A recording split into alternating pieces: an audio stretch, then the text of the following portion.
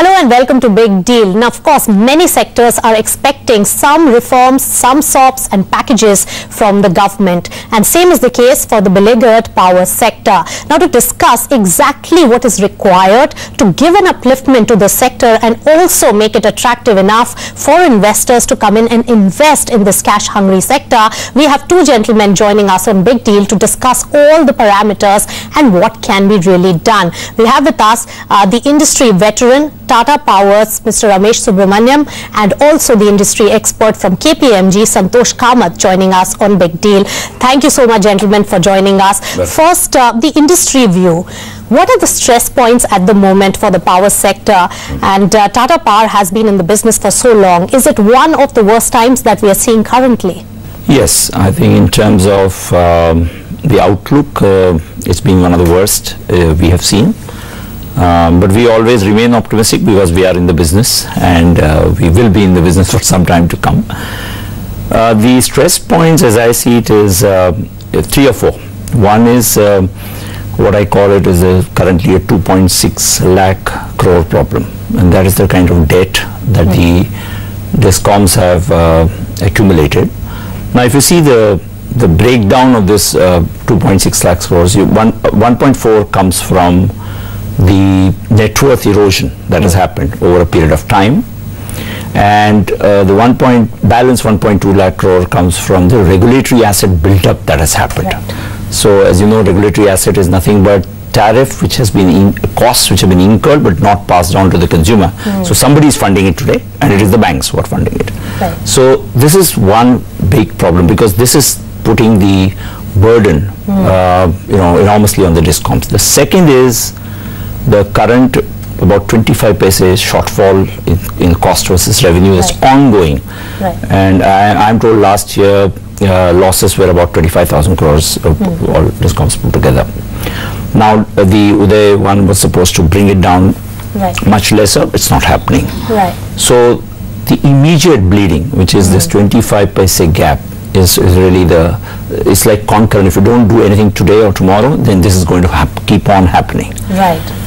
The third point is the 40 gigawatts or so of stressed assets which are there in the sector has to be solved, because they are your supply bottleneck, and some of them are being paid fixed costs as well. So this is the third stress point. Yeah. And the fourth is really the whole institutional framework of the power sector itself, the so-called concurrent subject, and how does one handle this for long-term success, because it has not worked. I think somewhere it's not working because the consumers are not getting the cheapest tariffs, the DISCOMs are bleeding, investors are not happy.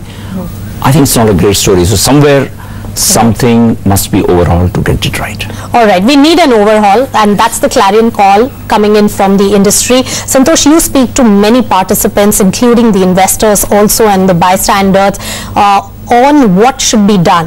What is your view on the expectations from the government on the package that should come in? Yeah, the first and foremost is, how do you get the DISCOMs to turn around, right? Which is what Ramesh also mentioned. So we are hearing about an Uday 2.0, and how is that structured? How do you get the DISCOMs to turn around on that basis is one key expectation. The second expectation, I would say, is the stressed assets. How quickly can we resolve it? Because it's a huge burden on the banking system as well. The third is, if you look at the government's focus today, renewables is going to be a major thrust area for investment. Yes. Right? We need approximately $100 billion in the next 5 years if the government's goal of renewables has to be met. Okay, how will that money come? Okay, so we need certain mechanisms which are able to attract that capital, and so some model which can bring that capital would be required. All right, so it's very important, and all these measures have to be taken to get some funding also, which is so critical, and you being the man of numbers, you'll agree with that. Now, you spoke primarily about the DISCOM issue, which has plagued the entire sector, the conventional as well as the renewable. How do you see the success of Uday 1, and what is expected of Uday 2? Okay. So if you see the objective set in Uday 1, the objective was quite noble, that get the past problems somehow parked by transferring the losses by converting into state debt. Right. And the second part was back it up by strong measures to reform the sector. And I must say that one of the positive points coming out is, apart from the fact that the losses were transferred and therefore the discoms became lighter in terms of debt, the positive points were there were also new indicators that were devised to figure out whether reforms are happening or not, okay, in terms of monitoring.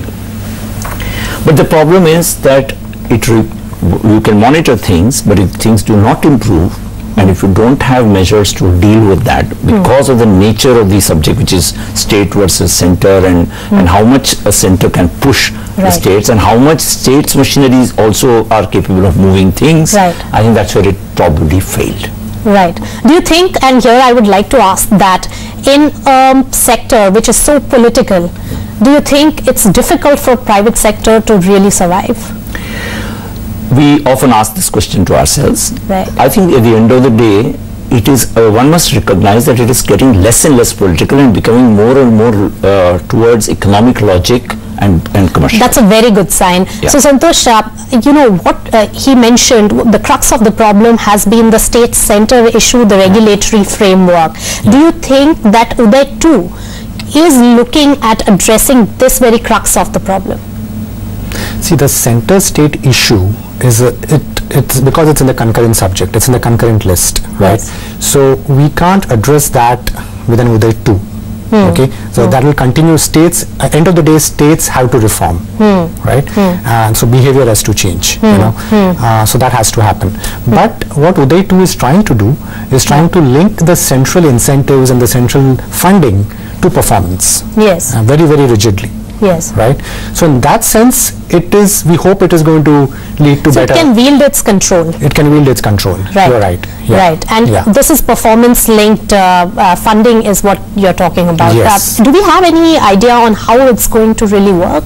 See, we don't have the details, but you know, the center does give a lot of funding to the states in the form of things like IPDS, which is for the urban investments, or DDUGY, which is for the rural investments, right?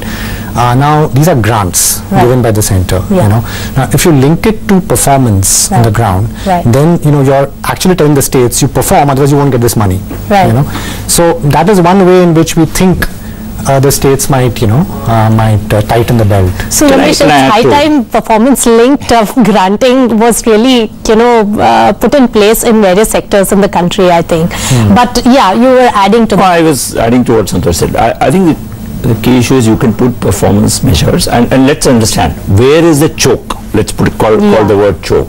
Where is the financial choke today lying? What are the sources? So, as you rightly said, the funding for development programs, clearly one. Yes. Grants for, let's say, improvements, etc. Then the next is the PFC REC funding, the public sector banks funding. Maybe these are levers in the state's hands. And of course, the appropriation of the budget deficits to the states. Okay, these are some of the measures. And of course, the states also have the ability to issue bonds or support through state government guarantees, raise loans, but that is actually coming down because RBI has put a strict issue, and naturally banks do not want to get exposed to. I am having a feeling that, you know, we have seen these chokes operating. It hasn't yielded ground results, but I think the choke is tightening. Okay. I think what is important now is to also ask this next level of question, that if these measures are able to put pressure on the discom management, do the discom managements today have the capability to deliver those reforms given the current setup they have and the wherewithal they have, what inputs they need, and what kind of structural reinforcements from even technology, engineering, project management capability to be infused, because some of these state discoms are not capable of doing it. Some big states have somehow developed some managers, etc., but there's been never any career planning or progression or management. These are expert jobs, right? I think managing a discom is not a general management job that anybody can move from any So talent management is also a very big issue there, and therefore the implementation of some of the good reforms have also not taken place.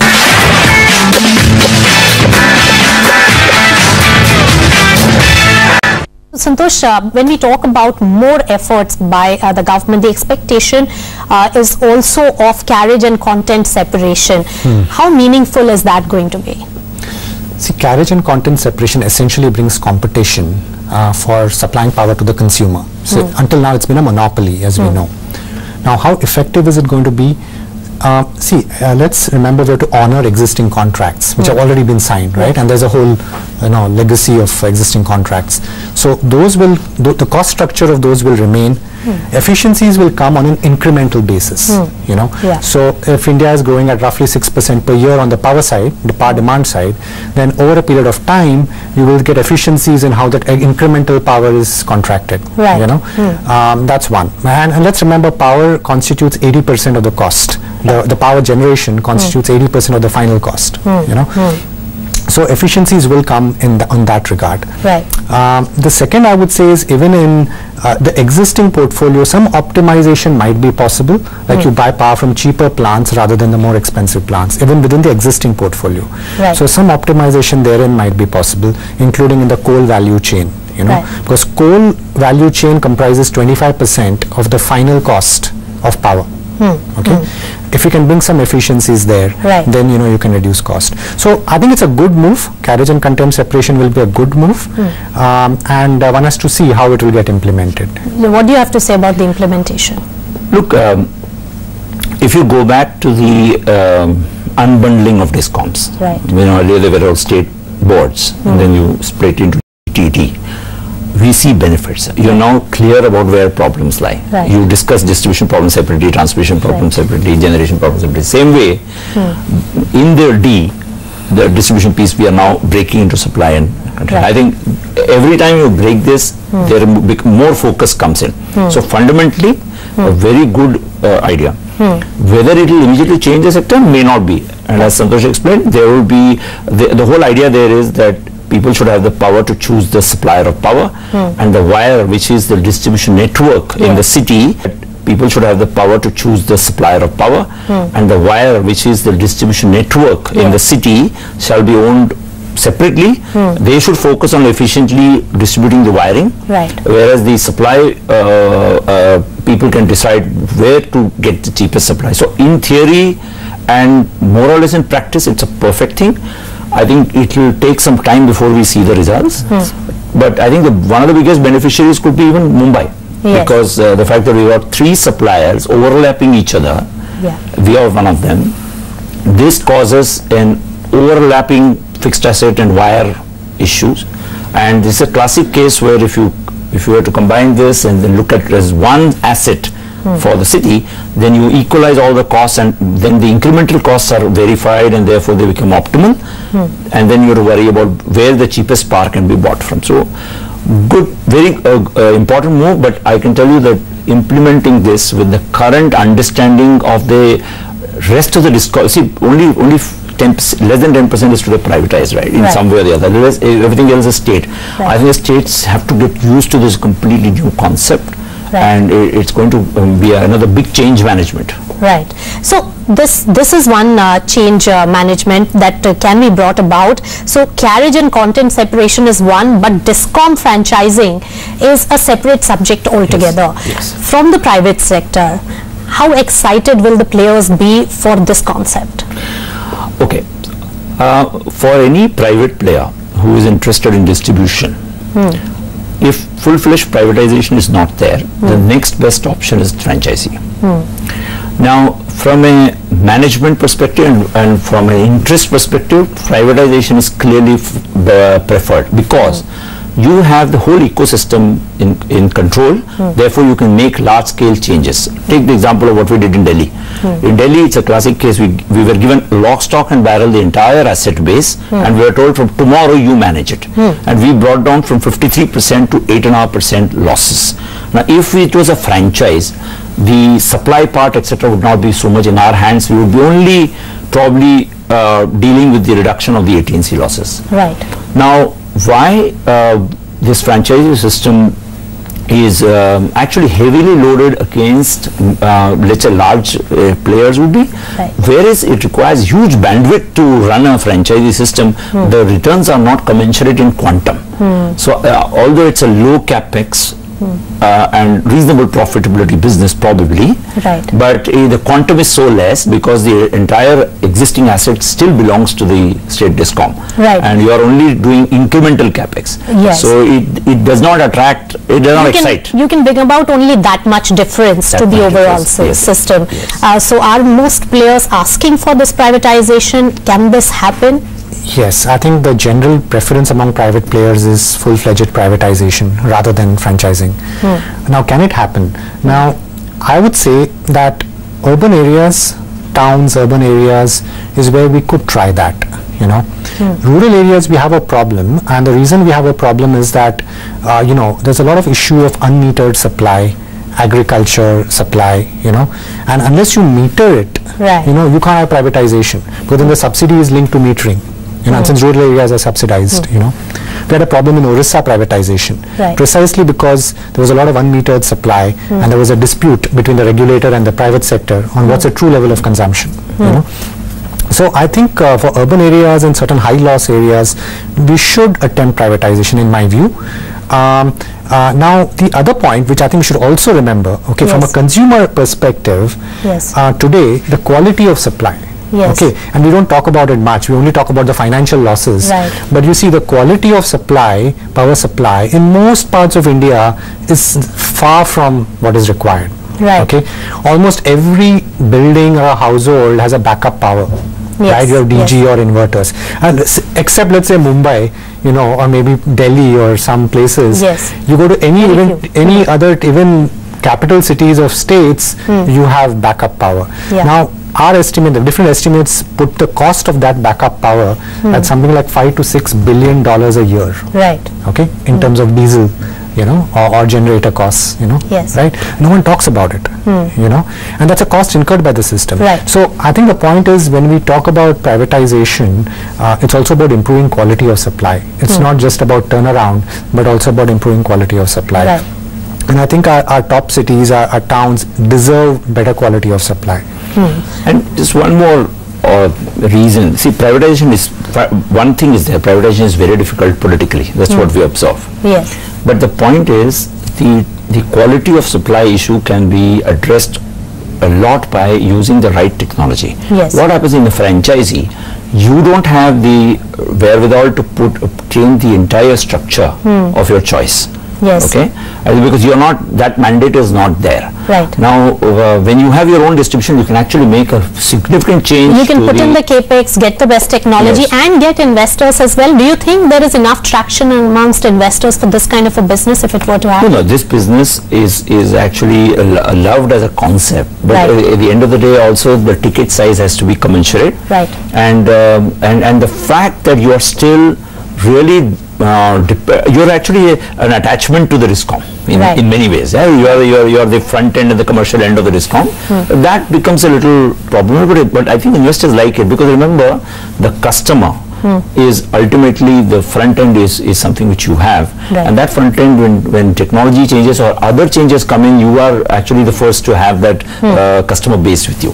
So it's a good business to have, but right now it's not the most profitable. But in the current circumstances, probably short of privatization is the only option left. All right, but it all boils down to attracting money to fund the sector. As the man of numbers, how do you see that particular bit? And in your own space, you are looking at non-core asset sale to reduce the debt. How is the industry looking from the debt perspective? And of course, the lenders have no appetite to lend to the sector at this point. Oh, that's true. I think most of the power sector is over-leveraged. This is one of our concerns. That's why we as TATA Power, we are now focusing on getting our balance sheet right. Okay, that clearly is our imperative, because this over-leveraged situation is dangerous. And as it is, as you rightly said, the banks are not wanting to come into power sector. Yes. Some time back, there was renewables was the flavor of the season. Now, due to the way renewables are also panned out, we see the lenders now backing out of even many renewable projects because they feel that margins are compressed. I think the lesson is very simple. A viable sector can come from only viable actors in that sector, and viable actors can come in only when they have margin to play with and service debt and their investors.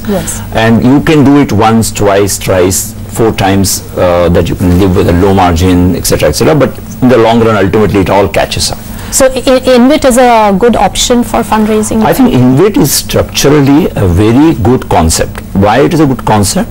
Because the biggest reason why, biggest attraction of a sector like power is you have long-term contracts, which gives you steady flow. Right.